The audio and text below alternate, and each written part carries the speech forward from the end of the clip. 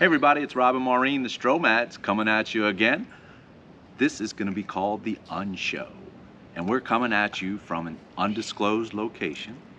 We're going to share with you 5 unspoken tips and things that every RV'er should know, and that's because we want you to understand exactly what it is to be an RV'er. So here we go. Let's just get the shit out of the way and start with our number 1 tip. You gotta dump. Oh my God, not me. I don't dump. That is not, well, I have, yes. So everybody has to dump at some point. When you go into your RV dealer, and it doesn't matter whether you are looking at a $1 million coach or a $25,000 van that you're going to redo yourself, everybody has to deal with their shit once in a while. That's just the way it is. Kind of keeps us all humble, doesn't it? So there you have it. You got to deal with the dump. What's next? Well, number 2, and it's one that maybe we should have used that one for number 2. Anyway, number 2 is eventually you are going to break down. Sad to say, it's not a matter of if, it is a matter of when. And again, it really doesn't matter whether you have got, you know, a $12 car that you're driving around in or a $1 million Prevost. You're gonna find some trouble sometimes, so you need to have a plan. All right. With that plan, you want to make sure that you are prepared and that you've got some type of roadside assistance. There are a bunch of programs out there. We personally use CoachNet. A lot of people use AAA RV. Good Sam's is out there, FMCA. Find out what works for you, what seems to be the best plan, and make sure you've got some roadside and some breakdown assistance. You also want to make sure that you've got a repair fund or a slush fund or a credit card or something to bail you out when that does happen. And the other thing to think about is you might need alternative transportation or alternative lodging. Sometimes these things are a little more than what we expect, and what are you going to do? How are you going to get to your next destination, or to a destination, to a hotel if you were to have to get one? So just a couple things to think about.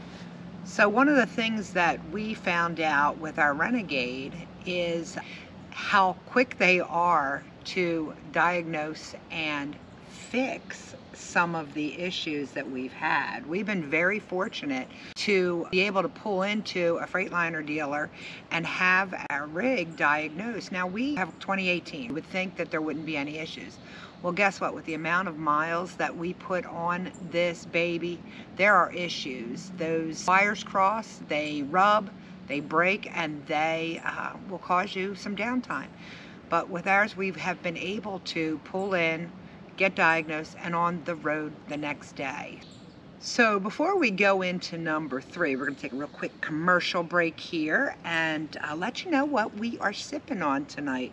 Today is pretty warm out, and you know, we have been drinking tequila for a lot of videos. So tonight we thought we would mix it up and have a little mule out here on the deck this afternoon. I don't know, do you guys have these cool little copper cups? They are fantastic. They keep everything ice cold. You can get them on Amazon. Down in the notes you can find a link to it. It is an affiliate link, which means we do make a small commission if you buy through that link, and we certainly do appreciate it. There's no extra charge to you. So if you're looking for some cool glassware, we have always got something to suggest to you, and hopefully you will enjoy a mule. A little bit of vodka, we use Prairie vodka. A little bit of ginger beer, we use sugar-free ginger beer, and some lime in a nice copper cup.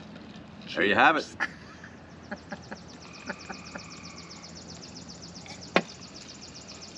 So on to number 3, Rob. What is that one? Share with us.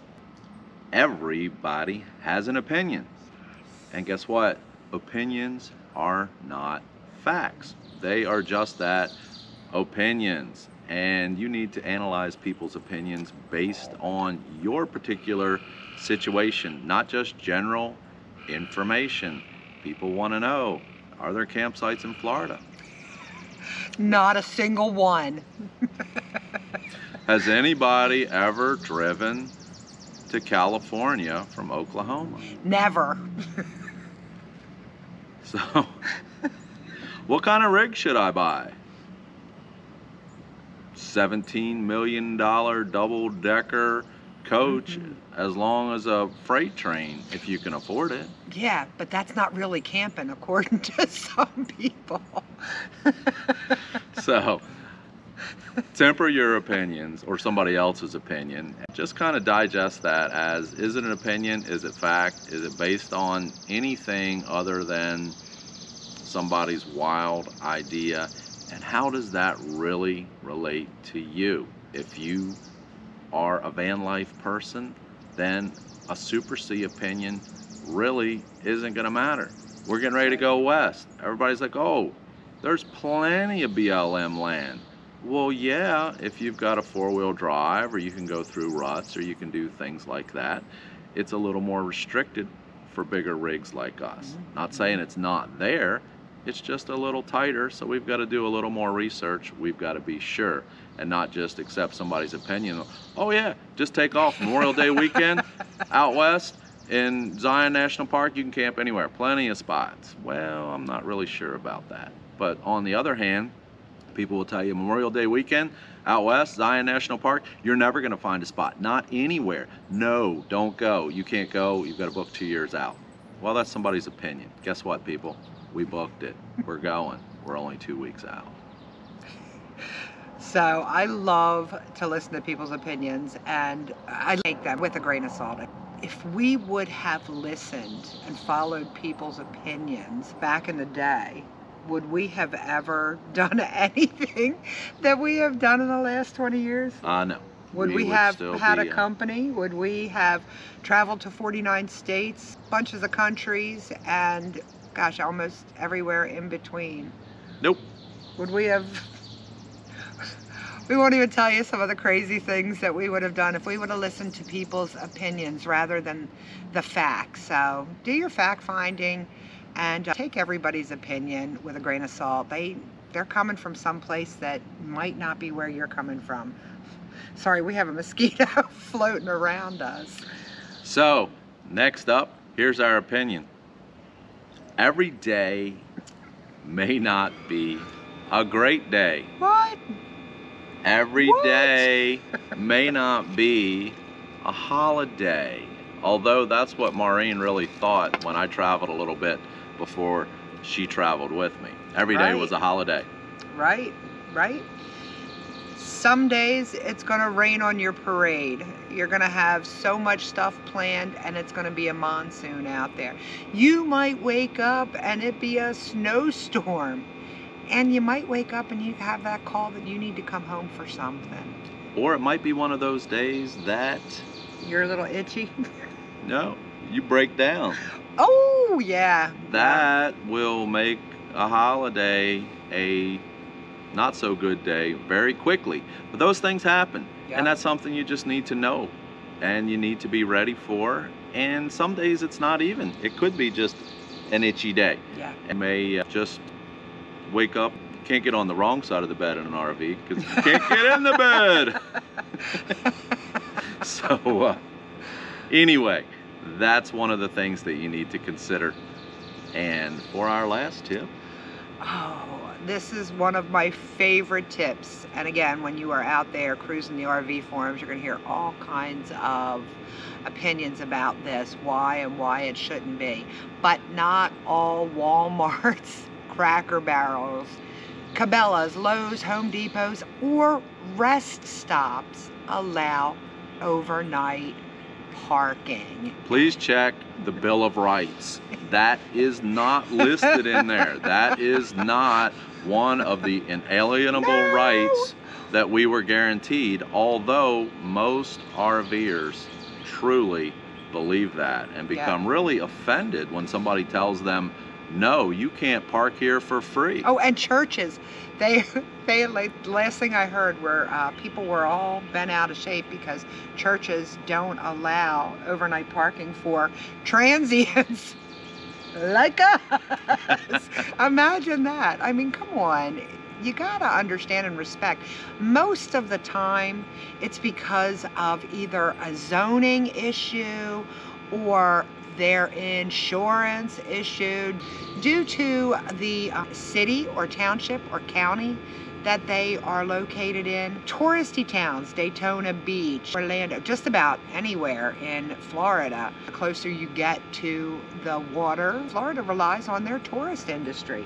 And if you are not paying for an overnight bed somewhere, whether it be an RV spot or a hotel, then you're not contributing to their economy. So be mindful of that. It's not necessarily Walmart. Maybe Walmart had trouble with a community. Well, I think that a lot of that also, it comes from those things that you've talked about, but a lot of the zoning, a lot of the laws that have been put in are because of abuses in the system. Because people roll in and do all kinds of unsightly things in those parking lots, or think that's their permanent parking spot, and it's not. It's not. This is called a courtesy, a customer courtesy. So spend some money in Walmart, be respectful, ask, don't assume. What happens when we assume? Yep, it makes one of those big A double S, however you do that, out of you and me. So that's it. There's your 5 unspoken Stro tips right here for today. Take them and be a better RV'er. If you want to know more, check us out on the Stromads.com. Like this, share this, subscribe this, and we'll see you next time. Cheers.